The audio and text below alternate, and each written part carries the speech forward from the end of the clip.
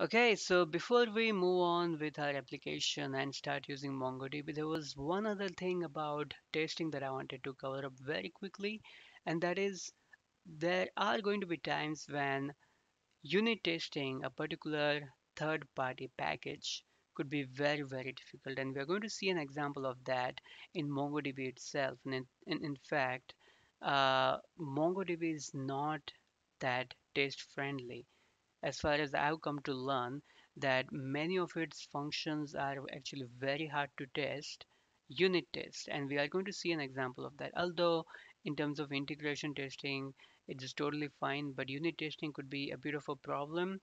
You could still do it and you could stretch it out, but it's gonna make your code bloated and it's still gonna be harmful in some way. We'll just see an example of that. Okay, so let me get back to the code. Okay, so I have in the previous code, in the previous session, we had an interface collection API.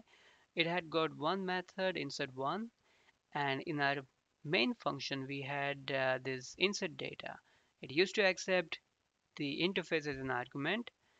I would I can pass the Mongo collection or I can pass the mock collection.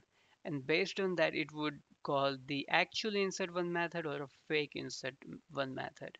So I've got the fake mock, the mock collection here and the mock insert one method here. Okay, so based on what I pass to this method as a collection is the one that gets used in fact. All right, and based on that, I also had a unit test here.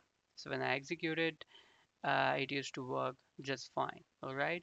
I went ahead and added one other thing to it, and that was we didn't check for inserted ID. So see here is actually the insert one result, and it's got a field inserted ID, which accepts interface, an empty interface. So I just added some string value, and I'm just when I get back the result, I'm just printing ABCD here.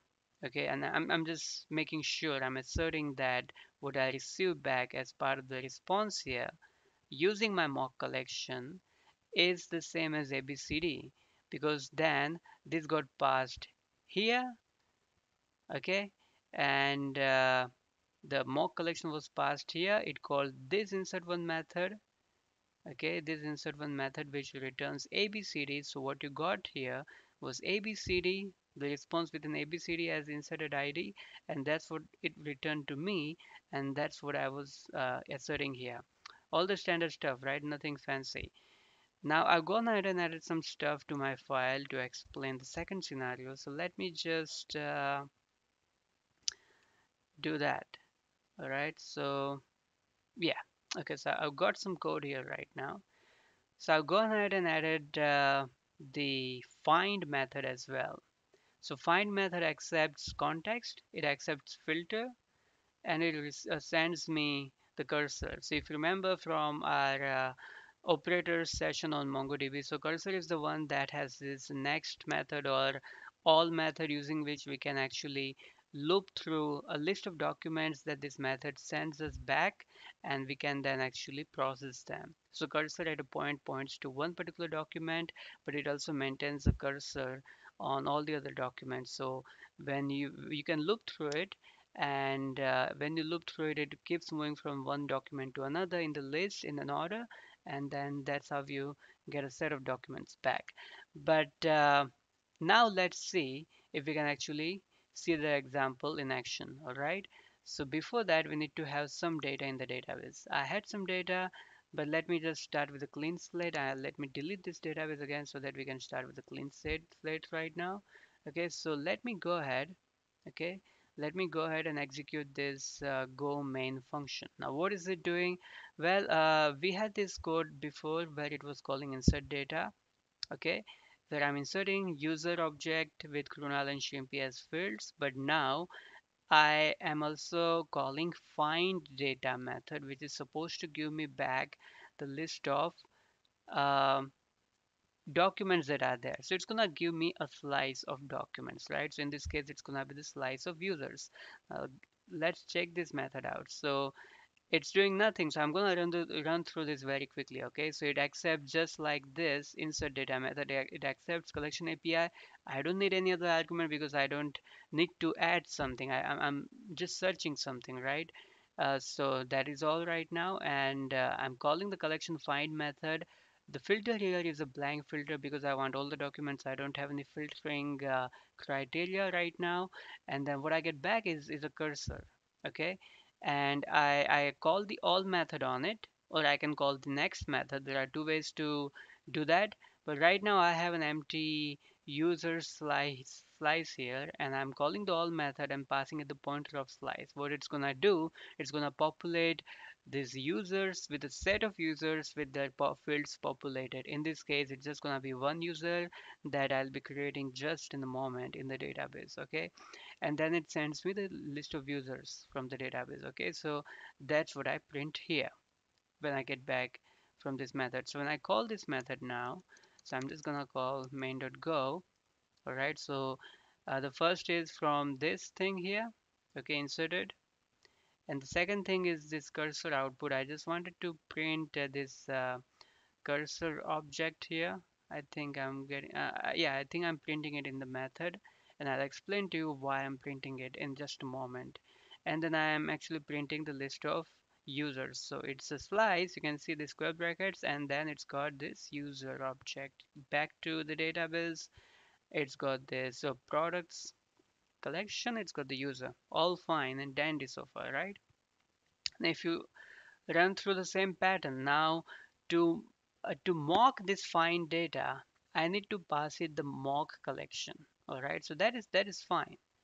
Okay, okay. Sorry, I have to repeat again. So I think we're not mocking find data. We are mocking actually find method. Okay, so find method is this, and we need to mock this. So in order to mock this now, we actually need to implement it as a method of mock collection, just like we did with insert one. All right. The problem is, if you look at the insert one, we were actually able to use insert one result fairly comfortably. It was very simple. It just had one field insert ID, and it was a blank interface. We could stuff any value in it. But let's look at the cursor struct right now. So, well, if you look at it, it's got this current field that is exported because C is capital here. It is bson raw. So it seems like if I have to actually send it back as a mock value, there's a bit of there's a bit of work here. All right, and I don't even know exactly how this is used because if you look at it, it's got the other private fields, right? What if these private fields in some way or the other influence what the current value is? And I have no control over these fields because I can't even mock them because they are not exported. It's in the MongoDB drivers code, right? And if you scroll down, uh, I get this ID field, and then I get this next ID, try next, all these methods, and there are some private methods as well. Now I don't know what they're doing, and it's not my job to find out. What I wanted to do, I just want to use this library. I don't want to learn it, right? That's not that defies the whole purpose of making use of the other library. Okay, so what I want to do here is I want to mock this find method, and I just want to return a mock cursor. So let's try doing that. Okay, so that's what I've done here. Okay, so as part of mocking this find method, I'm declaring a Mongo cursor, a pointer to it, an empty Mongo cursor struct and a pointer to it in C. And I knew that we just saw that it's got this current field, and it's actually based on row type. Okay, so at least it appears to me that maybe current one is the one that is holding the slice of data that is coming from the database somehow. So what I'm doing here is Bison row is actually of byte. See, if you look at this, so Bison row actually the underlying type is a slice of byte. Okay, so I'm first of all defining a slice of byte, and the slice of byte is of this JSON document. So this JSON document is the first name, last name, all right, and I'm actually uh, type asserting it to bson row here. Okay, so because its underlying type is byte, so this conversion, this assertion is possible, and then I'm returning it back to the user without any errors. All right, so now I have a test method here for that. So find test method, I create a mock collection, call find data with the mock call. So it is when the mock call will come here in main.go. At this point the collection is actually my mock collection, and it's gonna call this mock find method. This mock find method is right here, and it's gonna return this thing here. All right, and when I call this, then I get a list of users.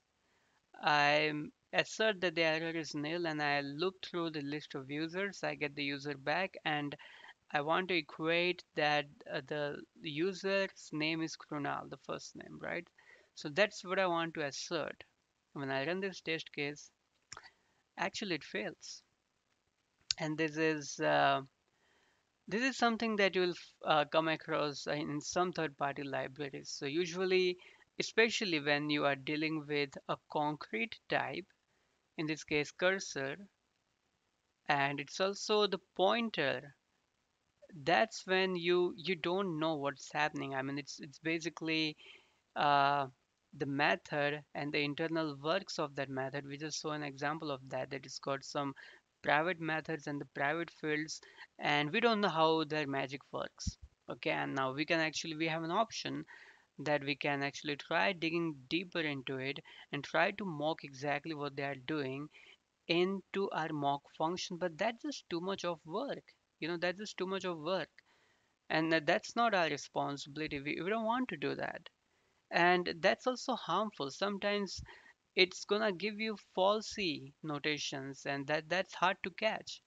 And sometimes when the third party library gets an update, gets a patch, and they change some of this code, then your tests actually are just completely out of sync with them, right? So that's not a desirable thing, and that's what I'm saying. That's what I get to say, that you don't need to mock the objects that you don't own. So this cursor object is the one that you don't own. Okay, now there's a way you can do that. I mean, also that's not a sure short way, and you'll eventually run into trouble. That is, you can just like what we did with collection API, you can come up with a mock cursor object, and you can have that cursor object implement all the methods that are there to be invoked on the uh, cursor struct. So all these are methods on it, and maybe you can implement the all method. But then exactly what does all do? If you look at the all, it actually is doing the unmarshalling and decoding here, right? So what I get back as cursor, then I actually call all method on it, and I pass it the pointer of users. Now this kind of operations are very very hard to mock, and you shouldn't be mocking them, and there's no short way of actually getting them right all the time.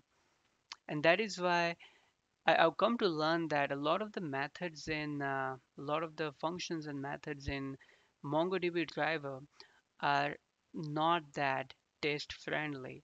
And in our application, I'm not going to do unit testing for them. We'll be doing the integration testing. But this is also an important point for you to understand, that something that you don't own, you shouldn't be mocking it. You don't have to mock it.